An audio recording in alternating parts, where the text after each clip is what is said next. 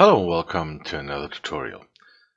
My name is Yazil and today we going to work a little more on our inventory.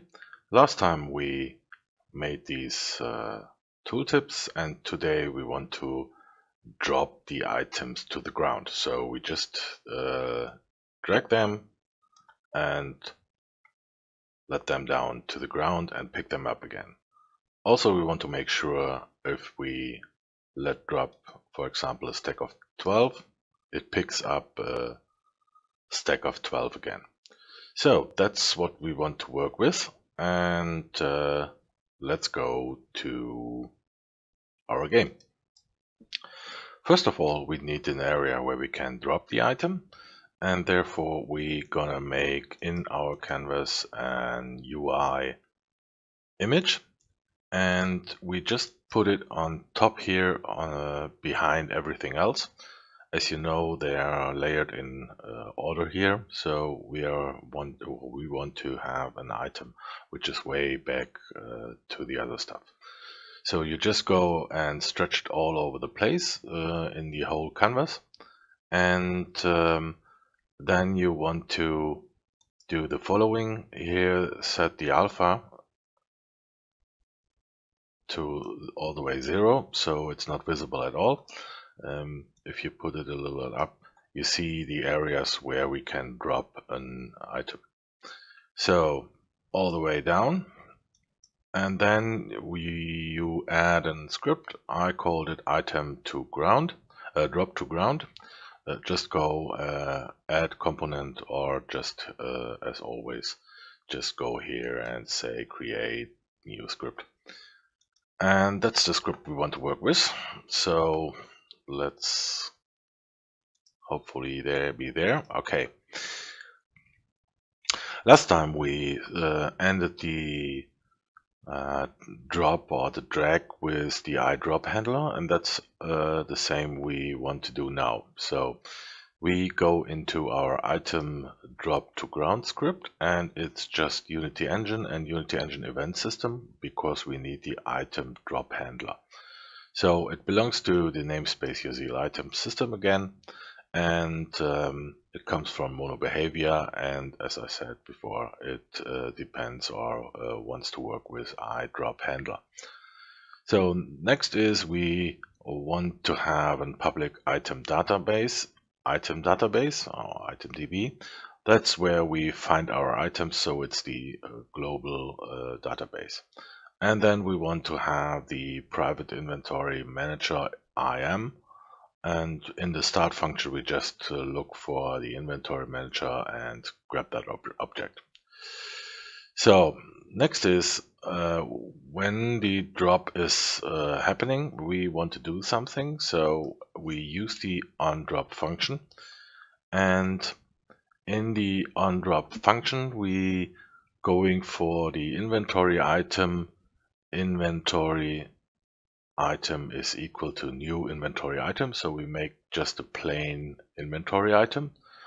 Then we go and say the inventory item database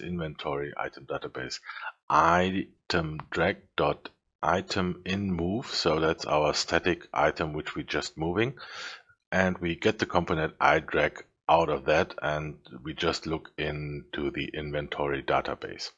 So since we don't have that here in a moment, we have to go into the inventory into the item drag and make a new variable. We got something else here with inventory. We don't need that, so we just override that and go for public inventory item database, inventory database. And in our slot, just down here somewhere, we define iDrag.inventory database is equal to inventory database. We got the inventory database in our slot, so when we produce the item, we store that into the iDrag script. So back to there. So since we got that now, we know where the item comes from, so we know the amount and stuff like that, and we have the inventory database out of the inventory.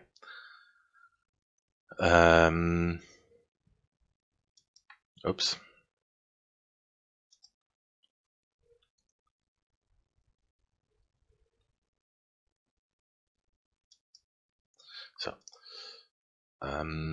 So next is we look for the inventory item which we created here and set the item equal to the inventory item database.item, and we look for the item drag.item in move. So we have this item we have on our mouse again.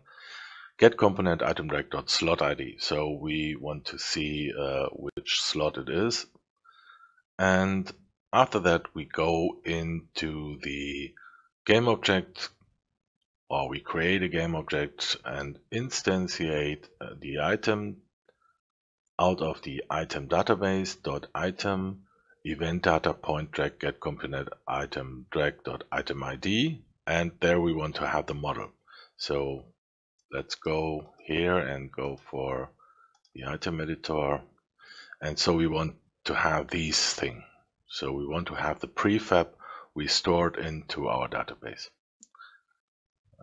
Back to there.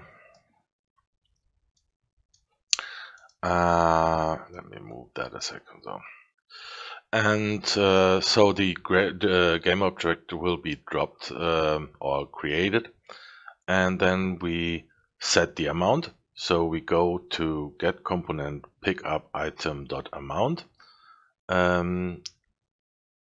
and set it to the inventory item amount. So that's something we changed. So we have to go into our pickup item again, pickup item, and we add the amount here and send the amount to our function in the inventory manager. That means we have to go into the inventory manager also. And on pickup item, we have to get the int underscore amount. And in our new item.amount, we set that to the amount. So we going away from storing the amount into the database, we just store that into the object which is laying on the ground. That doesn't mean we don't use the amount in the database. We use that later on for example, crafting or something like that, so we know which amount this item will be appear. So back to the item to ground. So we have the amount here, or store the new amount here, and then we go to transform position game object.find drop point. So drop point is another thing we don't have in the moment. So the drop point, let me bring up Unity and close that. So the drop point, if you think about where we want to have these item dropped, we could go and find the X and Y coordination from the mouse and calculate that and drop that down there. But I want to just have it on the player, or next to the player, a little bit to the right, which is here, and a little bit to the front, which is here, and I want to drop it in 1.5 units, so it just falls down a little bit. So we looking for the drop point, which is again, it's just a spare you drop here and delete the rest of that, and of course going for the right name here, or whatever name you want. And then is the item on the ground. It has the right amount, it has the right prefab, and then we going to the inventory manager .delete item and say we have an item and it's the inventory item we stored here, and we delete that. And then we're going to clean up our local database and say the amount is 0, the item ID is 0, and the ID is also 0.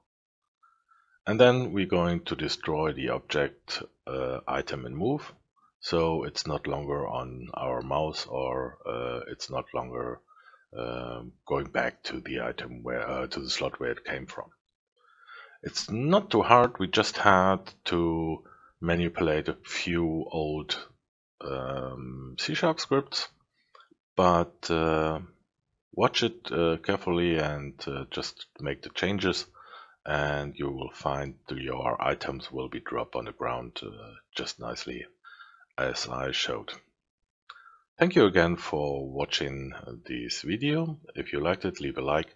If you liked it even more, just subscribe to my channel.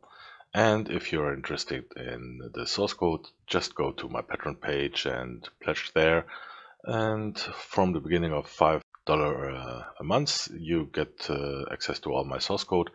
And of course, you get access to the demo client where you can watch how things should look in this tutorial.